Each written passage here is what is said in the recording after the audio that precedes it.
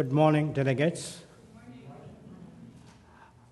First of all, let me introduce my university. WSU is Walter Sisulu University, and some of you may not know who is Walter Sisulu. He is the founding father of the modern South Africa. In other words, he spearheaded the revolution. And he hails from Mthatha. That's why we named the university after him. And he was also the mentor and a close associate of Madiba. You know who's Madiba? Yeah, everybody knows. And Madiba's hometown is about 30 kilometers from our university. And while he was the president, he used to come to the university library on his own without any security whenever he finds time. So that is how he interacted with people. And Madiba's personal interest, or the university, is his brainchild. So we are very proud to see our logo here, and thank you organizers for that recognition. Thank you very much. And thank you. Looking at the three names there, I am in the middle. That means I do nothing. The first one, he is the author of this article, my postgraduate students. He did a master's, and he has got his degree now, and he is employed in the same department. The third one, Dr. Avatedu, she's my PhD student. She also got a degree, and she is now a senior lecturer in the same department. So we work as a team. That is the authors of this article. Look at the faculty. The faculty focuses on three major issues. It's not just the HIV. Of course, we know that prevalence of HIV in Eastern Cape in South Africa is very high.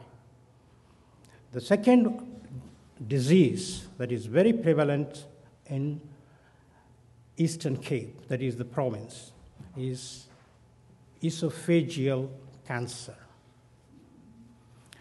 It's one of the highest in the world. So we do a lot of research. That is my other team. So we work at three different teams. This team looks at HIV/AIDS related issues. The second one looks at the esophageal cancer. And you know, what is it due to?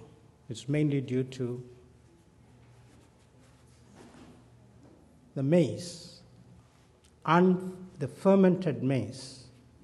And you see in the Eastern Cape household, they store the maize for over a period of a year in a container where there is chance for the bacteria and other things, toxins to sort of contaminate.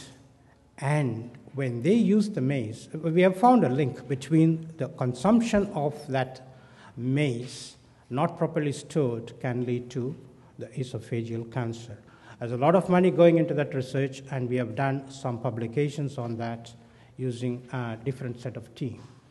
And the third area of research is probably in the limelight is what is called PBL, problem-based learning. We do not follow traditional curriculum in the university where we teach our medical students. We follow PBL, and WSU is a pioneer in South Africa to have introduced our PBL, and it is one of the 5 major universities in the world which is recognized by WHO. So all our doctors are trained through this curriculum. So I'm very proud to, announce that WSU is recently introduced and recognized as one of the partners in what is called NET. The NET is an association of the PBL curriculum universities in the world. So we are one among them. And now coming to the topic, Why did we do this study? The vasoactive agents and the etiology of hypertension and obesity in HIV patients in Mthatha.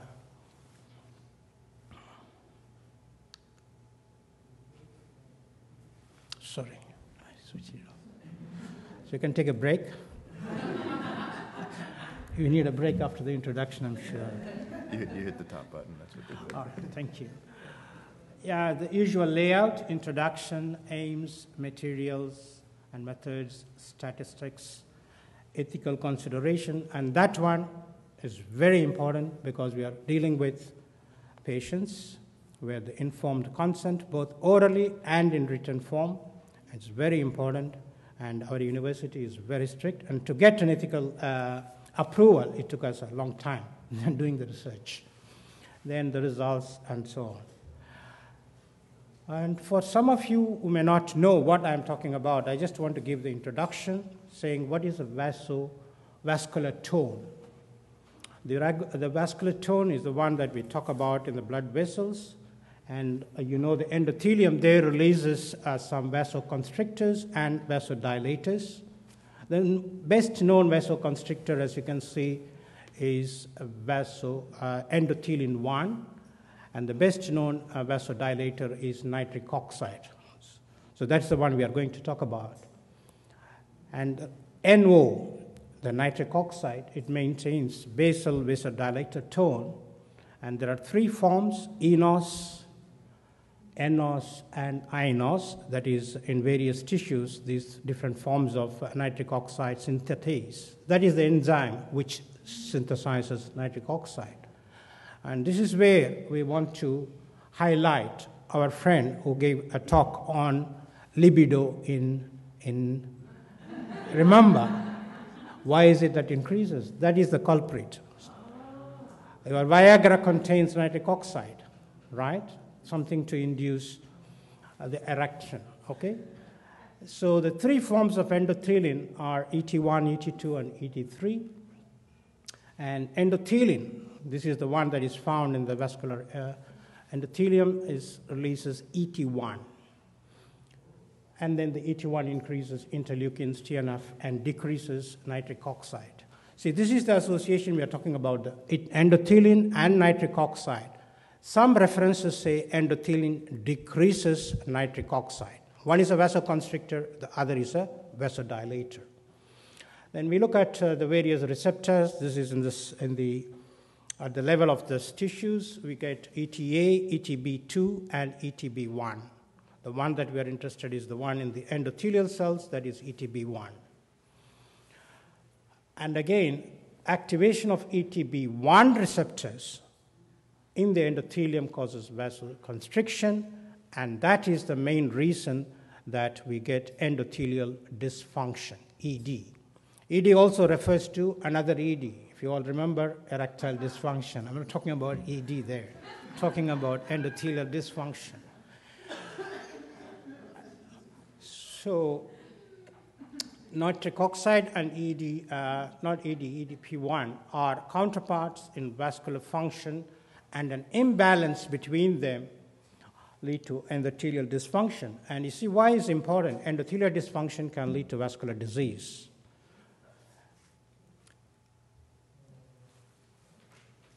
If a condition arises where ET1 levels increase, then you know that there is something wrong with the endothelium. So an increase in ET1 endothelium indicate damage or injury to endothelial cells. And you know in atherosclerosis, which leads to hypertension, you find elevated levels of ET1. How does it do that? The cellular mechanism is a G protein coupled receptor subtype. And this nitric oxide is a labile free radical with multifaceted action, wide tissue distribution, and is found everywhere, ubiquitous.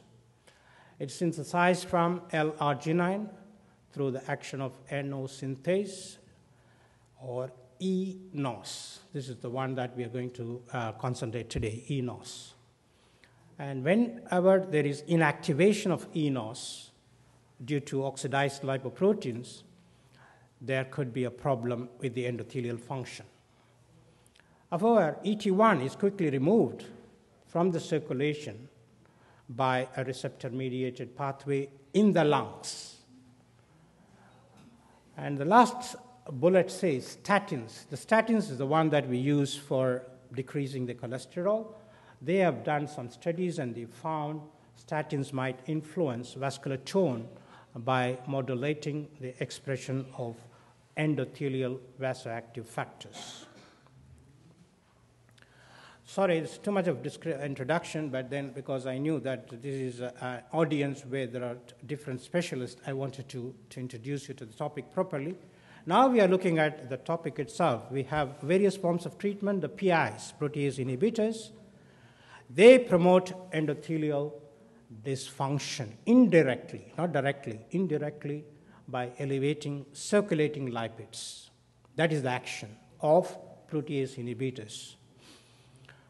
And therefore, the use of protease inhibitors have been shown to have cardiovascular diseases, mainly because of elevated cholesterol, triglycerides, and some structural changes like carotid intima thickness, atherosclerotic lesions, and therefore said to have atherogenic properties. But remember, the benefits of PI should be balanced. In fact, it should be ignored against the long-term, should be balanced against the long-term risk of CV diseases. Then we have another set of drugs, NRTIs, that is nucleoside reverse transcription inhibitors. They have direct effects on the vascular endothelium. A is a T, is supposed to have a direct vascular effects. And the direct impairment of mitochondrial function, this is not an in vivo study, it is an in vitro study done in rats. So let us ignore it for the time being. That is how it acts, but it's not done in humans, so we won't go in there. But the major one is HART, highly active antiretroviral therapy. This has been shown to induce dyslipidemia, insulin resistance, body fat distribution, similar to metabolic syndrome. This is very important because long-term use of HART actually can induce hypertension. This has been proved by a study, Burgess and et al. And the prevalence of hypertension was higher in patients, but although it was not so statistically significant, but the hypertension is one of the side effects of HART. So we wanted to look at whether these things are really true in our patients, and so this is what I've already explained. But if you look at the left panel, this is a very complicated interaction. Maybe it's like a husband and wife, endothelin-1 and nitric oxide. If you look at the left panel, the ET1, the endothelin actually induces nitric oxide. And what nitric oxide does, like any female, it goes and inhibits endothelin. That is the major intricacy in this system. ET1 induces nitric oxide, but nitric oxide inhibits endothelin. He has the control over endothelin, but that is good. If you allow the ET to act, if you allow your husband to act, he is going to go haywire. So there is a control. So that's what NMO does. So on the right panel, you see is a different scenario altogether. Whenever there is inflammation, as it happens in HIV, there is oxidative stress, there is NOS inhibition, there is no nitric oxide. What happens? Endothelin now brings about uncontrolled, unmitigated vasoconstriction. So we need to have a check, and that is done by nitric oxide. Whereas this interesting study, if you see endothelial cell, they all coexist, endothelial cell and smooth muscle cell. And as I said, ET1 is the receptor, the ETB is the receptor of the endothelial cell, whereas the ETA is the receptor in the smooth muscle cell. And it acts through the PI3 pathway. eNOS is actually activated by endothelin, and nitric oxide is released from endothelial cells. Nitric oxide goes into the medium and goes to stellate cells, induces smooth muscle cell. Through the guanyl cyclase pathway, it causes relaxation. If you see on the right side, the NO through the guanyl cyclase pathway causes relaxation. On the other hand, endothelin acts directly to cause contraction in the smooth muscle cell. So one is a constrictor, the other is a relaxer, and both are vasoactive and both interact. How do they interact? Under the influence of various drugs. That's what we wanted to study, and we did this elaborate study. And our objective was to associate between blood pressure, body composition, and endothelin. The second one, blood pressure, body composition, and nitric oxide. And then across the groups and the relations to the BMI, body mass index, we wanted to correlate. Then is a simple descriptive comparative study. A quota sample was used. Our patients actually come from in and around Mthatha. Mostly we have clinics under our control, that is the hospital, and also from NMDA, that is Nelson Mandela Academic Hospital. And this study was conducted in a random manner, planned to convenience population according to inclusion and exclusion criteria. And we targeted 150. In fact, we got more than that. In fact, 154. 57 HIV positive participants, 40 HIV positive on heart, and 57 negative participants controls. The questionnaires and consent forms were issued, and they were eligible for inclusion in the study if at the time of data collection they were aged 18 to 60 years and signed the consent form. And the exclusion criteria, we followed a certain protocol. So we excluded those who were under treatment for hypertension, or those who use anti-diabetic agents, growth hormones, steroids, oral contraceptive pills, or any anabolic agent, substance abuse, and appetite suppressors, or pregnant, or had breakfast in the past, had breastfed in the past year, who have or who had an acute infection within 3 months of the study. So this is a protocol that we had to follow.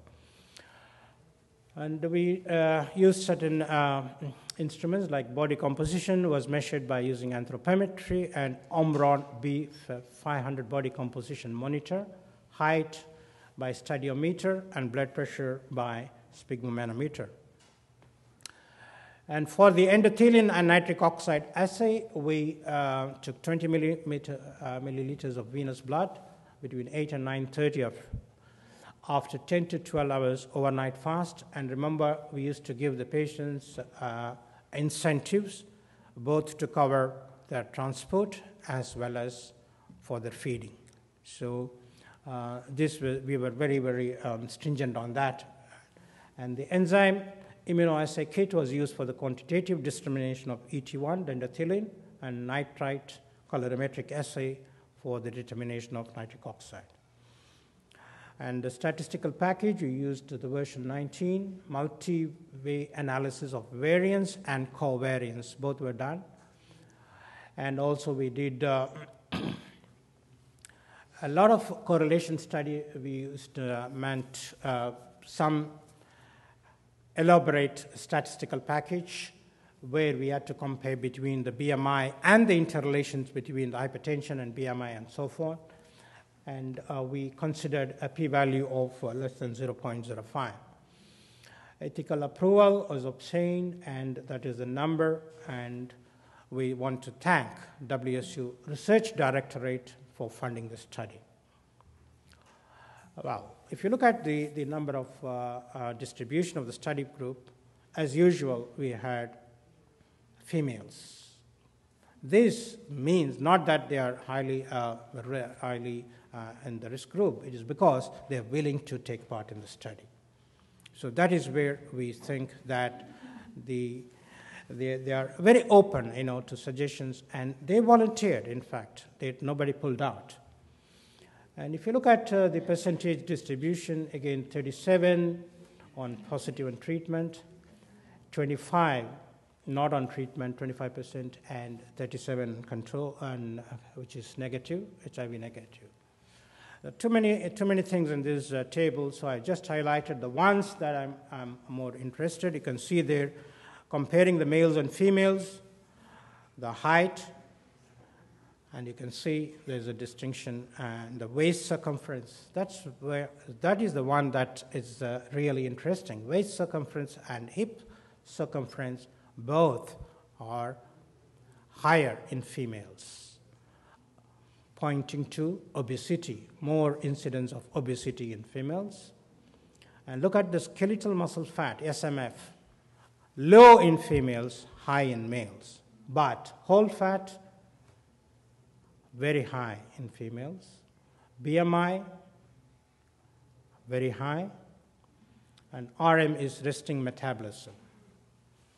Resting metabolism, again, is low. All this indicates they are prone to obesity. Then we looked at the aging. 30 years, 30 to 39, and more than 40. As you expect, the waist circumferences increased from 30 to 40 and so on. All other parameters didn't show much of change. And even if you look at your the endothelin levels and all that, is not much of a change. But the main change that we see there is the diastolic blood pressure. It's advanced in people with 40 years and above. The high rise in diastolic blood pressure is not a good indication. A systolic can rise, but not diastolic to that extent. Now, this is the main crux of the study. We compared HIV on heart and HIV not on heart. Compared these. There's not much of a difference between those in red or in blue, the middle one. And even the blood pressure changes are not significant. The main thing that changed is the endothelin and nitric oxide. First, look at the one in the second column, HIV on heart and HIV not on heart. What do we see? We see that it's increased. Both endothelin levels and nitric oxide levels are both increased in HIV patients on treatment. So this is the comparison between underweight, normal, and overweight. And we categorized according to this. And again, we find a significant change in the values. Do you have time? You have just a few more minutes. Thank you. And this is the comparison and where we related between the BMI as well as your nitric oxide levels.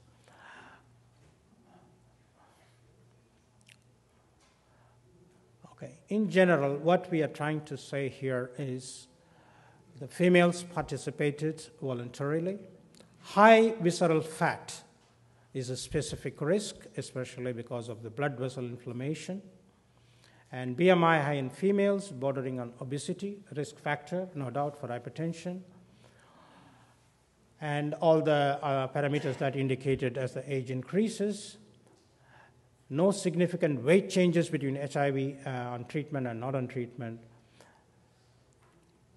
But in both HIV groups, BMI, remember whether they're on treatment or not, the BMI, whole fat, SMF, resting metabolism, similar to those of HIV negatives. That means all groups are in the risk of pre-exposure to type 2 diabetes and hypertension. So this BMI is the one that we need to focus. And elevated endothelin, luckily, elevated endothelin also leads to elevated nitric oxide, therefore compensates for the vasoconstrictor effects. And that is why there is no high prevalence of hypertension in these groups. Because whenever the endothelin level goes up, it also induces nitric oxide, which compensates for that vasoconstrictor effect. So but see, there are certain limitations to the study, and therefore we are going to use, if you look at the last but one bullet, flow-mediated dilatation is a good surrogate marker of nitric oxide, and that is what we are going to use in our further studies using sphygmocor and endopat, which can assess your macrovascular components.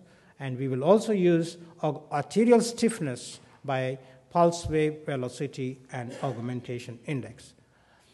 And that is the conclusion. Our main limitation is a limited number of patients, and we would like to increase in our next study. Thank you very much.